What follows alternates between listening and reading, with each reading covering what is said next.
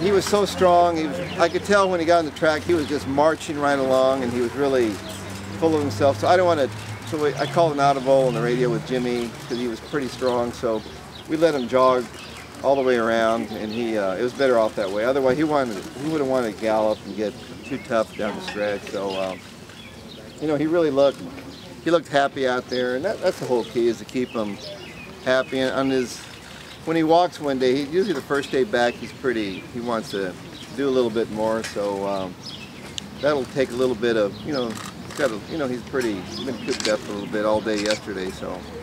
But I just love the way when he got on the track. If you all saw him the way when he's marching along like that, that's a good sign, and that's what we want to see. And tomorrow we'll just go straight off with him. It'll give him a nice little gallop around there.